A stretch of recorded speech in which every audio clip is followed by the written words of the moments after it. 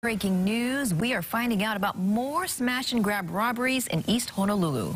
Dallas Ontiveros joins us live from the Kahala area with more details. Morning, Dallas. Good morning, Christine Ross, and this investigation is still ongoing, but what we know so far is 5 different businesses have been impacted. There's been a location over at Coco Marina Center. We have no information on that yet. We're still waiting for developments, but 3 over at the Ainahaina Shopping Center. They are Jack's Restaurant, also Mama Fa, and Ainahaina Chop Suey, and also here at the Ku'ono Marketplace, which is right across Kahala Mall, here at Barbecue Chicken and Daiichi Ramen. And as of right now, we don't know what was stolen from Barbecue Chicken, but you could see that the front door was just completely smashed with still some glass here at the edges here at the door. So here joining us on Wake Up Today to tell us more of the reaction is Chris Choi, who's the general manager of Purvey Donuts, which is right next door to Barbecue Chicken. Good morning, Chris. Thanks for joining us. Good morning.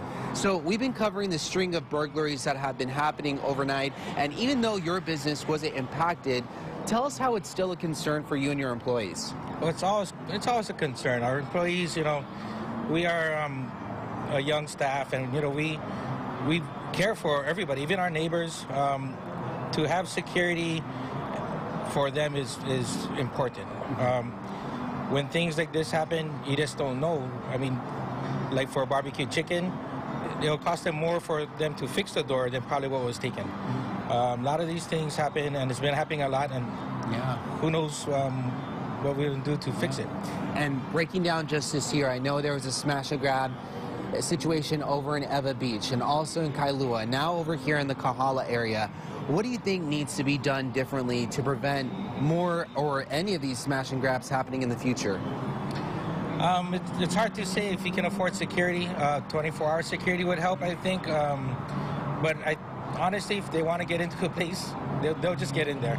A lot of times, they don't even know what they're breaking into. They don't know who they're affecting. A lot of it is small businesses that struggle. We're struggling right now as well.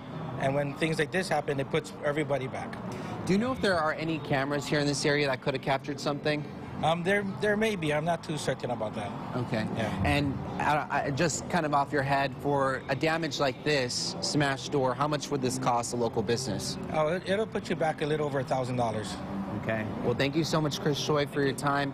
Of course, we are all about supporting local business. So like you said, when something like this does happen, it's just very unfortunate because we're all still trying to get by here during this high inflation coming out of this pandemic. So if we do hear anything from this investigation, or if there is any connection to any of the different burglaries happening here on this side of this island, we'll keep you posted first throughout Wake Up Today and also online at KH12.com. Reporting out here at the scene, Dallas Ontiveros, KH12 News, working for Hawaii.